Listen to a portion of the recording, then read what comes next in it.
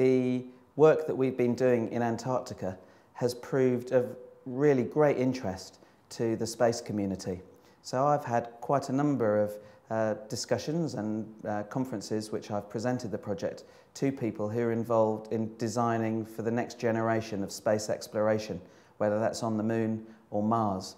And there are analogies in the external design between Halley 6 and the future planned modules for space habitat, because they're both going to be modular solutions, because inevitably that's the most economic and easiest form of building to transport.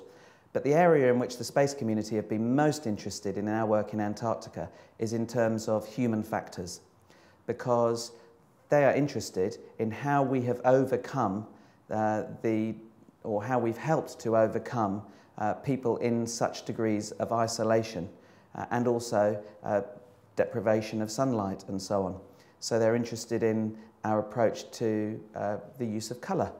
the ergonomics of the rooms that we've designed, the provision of community space over private space.